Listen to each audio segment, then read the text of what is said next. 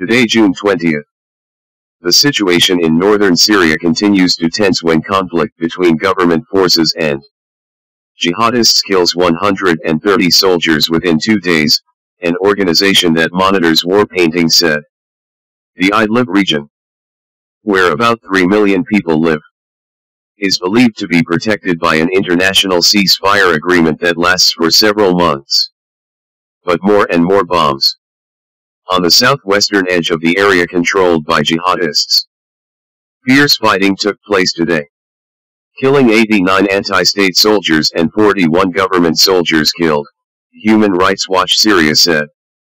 In addition, at least 14 people fighting against the government and 21 pro-government soldiers were killed this morning. The fighting centered around the village of Talmali in the northern province of Hama, Human Rights Organization said.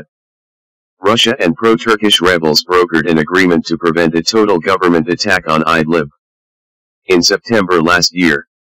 However, the deal has never been fully enforced enough because jihadists refuse to withdraw from the buffer zone as planned.